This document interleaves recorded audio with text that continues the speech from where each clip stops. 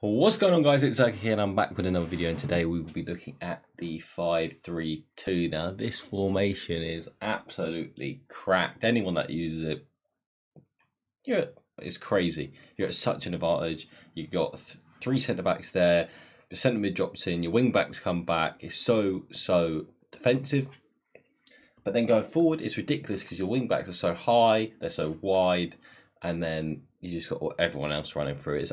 It's crazy. It is a crazy formation to play. If you come up against the FUT champs, you know why. But let's get straight into it and have a look at the custom tactics.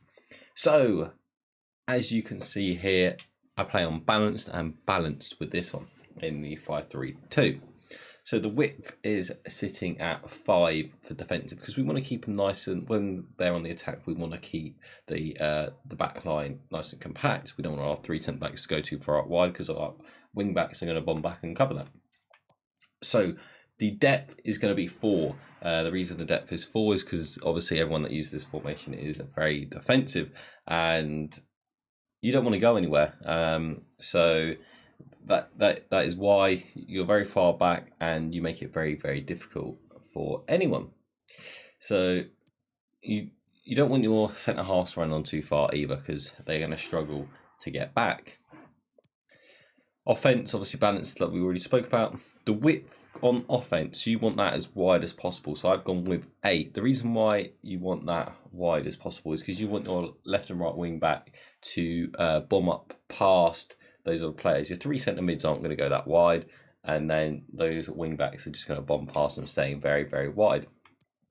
Players in the box, I've gone with 7 because you've got as many players getting in there. So if you're coming down the right, let's say you've got your left wing back in there, you've got a centre mid in there, your 2 strikers, and then vice versa for the other side.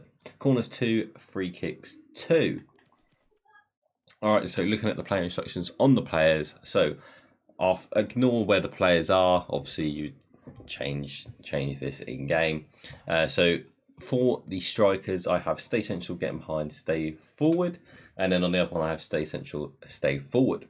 Midfielders, I just moved to cover centre, all 3 of them, apart from Kante, which I put on stay back while attacking. Wing backs, that's wrong, are on join attack. Yep, there you go. So they are both on join attack because you want them to get high and wide and be joining the attack, obviously, when you go forward. Cause the way it's going to look like, you're literally going to have probably about 5 players going forward. Normally one of your centre mids will go up, and then your 2 wing backs, and then the other 2 centre mids kind of like drop into centre mid there, and then you've got your 2 strikers up there as well. It's very all round, very meta, good formation at the moment. It seems to be the one to beat. I struggle up against it whenever I play it, but it's very good there. It's just because these wing backs spread you so wide, and it just gives the other player so many options. They can either cross it in, cut it back. There's just so many options for them, and you're committing your back line, and they've just got more players there than what you have there. So guys, I hope you have enjoyed this video. If you have, hit the like button. It's greatly appreciated.